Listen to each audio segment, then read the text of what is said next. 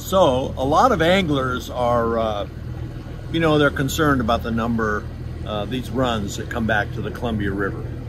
In fact, the whole Northwest region.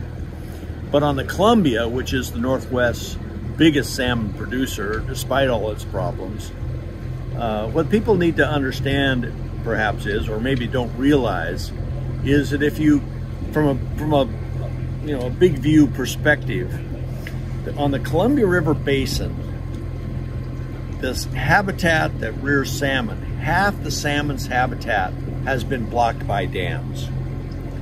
Half of it is gone because it's above dams where there's no fish ladders. Of the habitat that remains in the Columbia River system, 70% of it is in Idaho. 70% of the remaining habitat.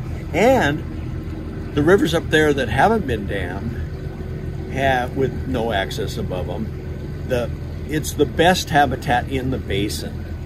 The whole Frank Church Wilderness area, for example, was one of the big reasons it was established as a wilderness area is to protect salmon there on the Salmon River.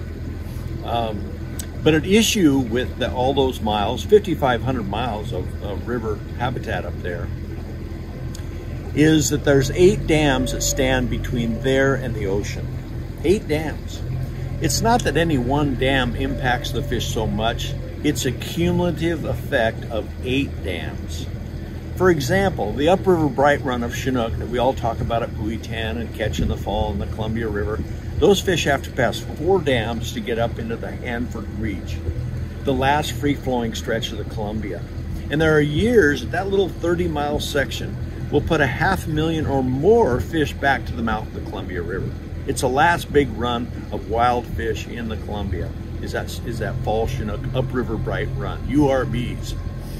The Snake River, of course, those fall Chinook that spawn in the lower Snake River, or the mid-Snake River you might say, because the lower river has 4 dams on it, those fall Chinook are much less productive because they have 4 more dams, the 4 on the Columbia, the 4 on the lower Snake to pass before they get up into that region. The thing you hear about people talking about is, hey, these runs of fish going to that 70% of the habitat in the upper basin are going extinct. Wild fish in particular are going extinct. And if we lose the wild fish, we are going to lose the hatchery fish eventually. It's just the way it goes. You got to have that genetic diversity of those wild fish. There are some rivers up there, for example, that when it comes to spring Chinook, they're down to like 50 fish. So we are at a crossroads of whether or not we're going to allow those fish to go ahead and go extinct, or we're going to maybe breach those 4 dams, remove those 4 dams on the lower Snake, and recover those fish runs so that the smolt to adult ratio, the number of fish returning, going out as smolts and returning as adults, can get up to a level similar to those upriver brights, to where they can recover, rebound into the Snake River system. Of course, those 4 dams on the lower Snake, there are some industries, groups that depend on those for maybe their livelihood, right? So it's a big contentious issue. Are we going to maintain those dams and let the salmon go extinct on 70% of the remaining habitat? Or are we going to breach those dams and try to keep everybody whole or create new jobs in that region? A Republican congressman in Idaho by the name of Mike Simpson has come up with a plan to breach those dams and keep everybody in the region whole and really set the region up for the next 50 years of prosperity in that region. For example, yeah, Lewiston will no longer be a port if we breach those dams. Well, okay, Lewiston isn't a port. Well, currently, 80% of the commodities that come down the Columbia River come out of Tri-Cities on the Columbia side, below those dams. It's only 20% that comes out of Lewiston. So, okay, if those shippers up there need subsidized freight, Simpson's plan would take care of them.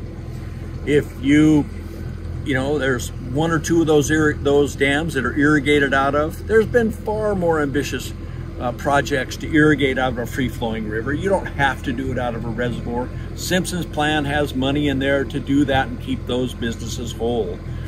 And it goes right down the line. In fact, his plan in the initial version called for like $30 billion of federal money as part of the stimulus to keep everybody whole. Well, breaching the dams cost about $2 billion.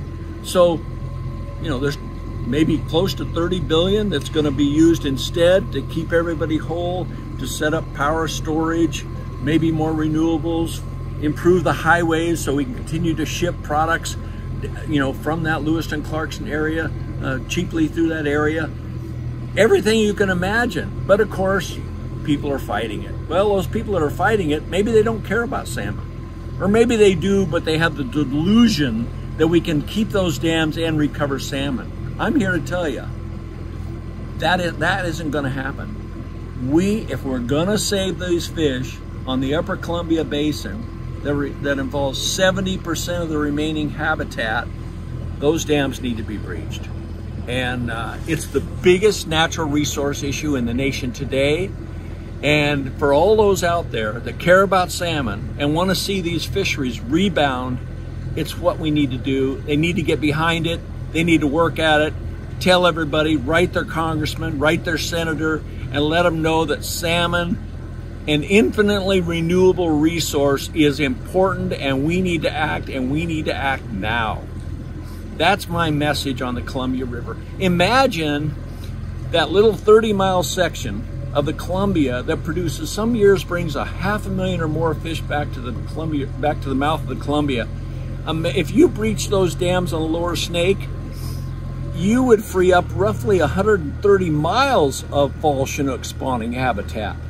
How many salmon would that bring back to the Columbia River? We would stop the slide, the continuous slide of the wild spring Chinook and summer Chinook going to the Snake, not to mention steelhead. All those runs would begin to recover because we would improve that smolt to adult return rate to the point to where those runs could begin to rebuild. And that's what needs to happen. Every scientist I know, every biologist I know that's familiar with the subject and studied it, maybe their whole career, that's what they say needs to happen. So, you know, and some people will say, well, gosh, we need the power that those dams produce. Well, yeah, okay.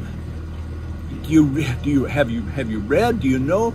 Do you realize that wind and solar have already replaced the power produced by those dams nine times or more? I mean, how many times do we have to replace that power through green energy before we say, hey, that power isn't that important? Only 4% of the power in the Columbia Basin is produced by those 4 dams. All the other dams are going to stay in place. They're important to the region, but the 4 Lower Snake dams, they need to go if we're going to recover salmon. I'm tired. My whole career, those dams have been killing too many fish to allow fishing in a lot of cases. And I'm tired of it. I got calls from a few people. Oh, I don't know about your stand on these dams. Hey, wait a minute. If they think Buzz Ramsey is going to sign up for salmon extermination, they are wrong. So that's my message. If you care about salmon, let's make it happen. Let's encourage our political leaders to make it happen. Do the right thing.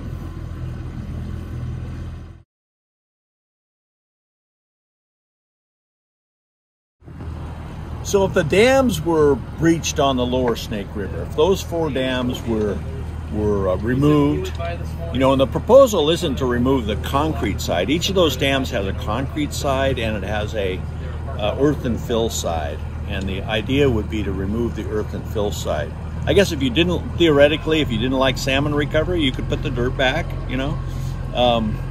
But and I want to reiterate, you know, we can have dams and salmon, but the 4 dams on the Lower Snake, the cumulative impact of those 4 and the 4 on the Lower Columbia is going to take those fish to extinction if we don't do something. To me, we can't let the infinitely renewable resource that those fish represent, those genetics represent, go away. We just can't do it. We can't let the Northwest iconic salmon on the 70% of the remaining habitat in the Columbia River go away. And if we got to breach those dams, and then what I like about Simpson's plan is it's theoretically, and he has really worked hard on this, you know, over 300, I think it was over 300 meetings with different groups, user groups, about what if we did this.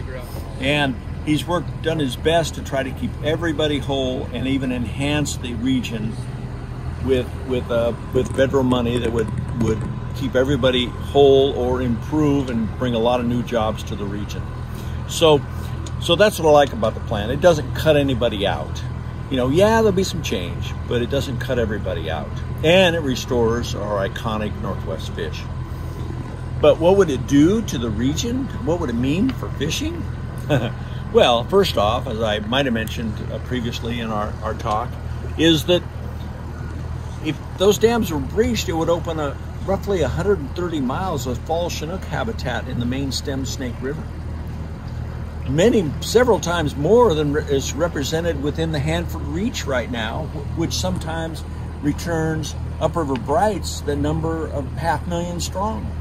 So can you imagine adding, I don't know how many, who knows how many, but I hate to say numbers, but I mean, our fall Chinook run upriver brights could begin being, maybe on good years, 1 million or more, maybe even more than that. But the spring Chinook, the summer Chinook, the steelhead, those runs would begin to rebound.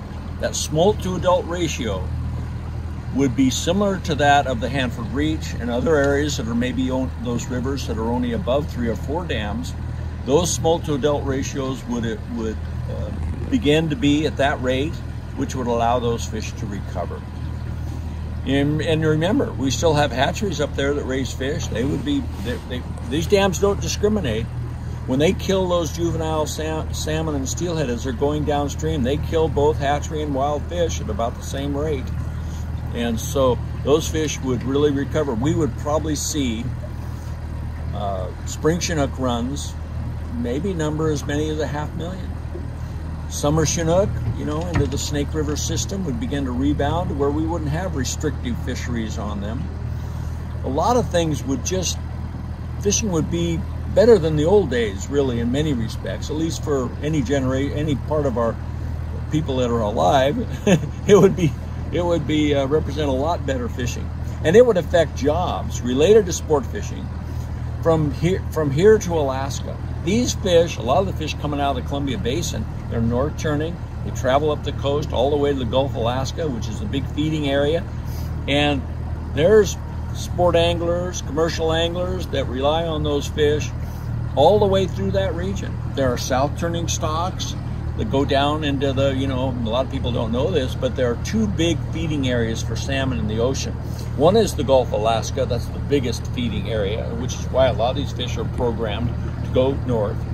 But they're south turning off the southern Oregon and northern California coast. There are deep ocean canyons that funnel nutrient-rich water near shore.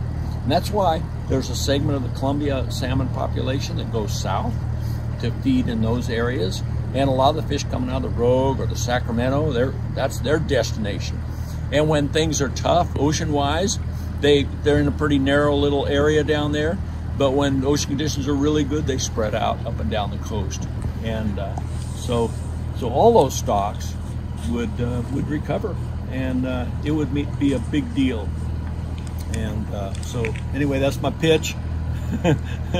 And if you're interested in salmon recovery, help us make it happen.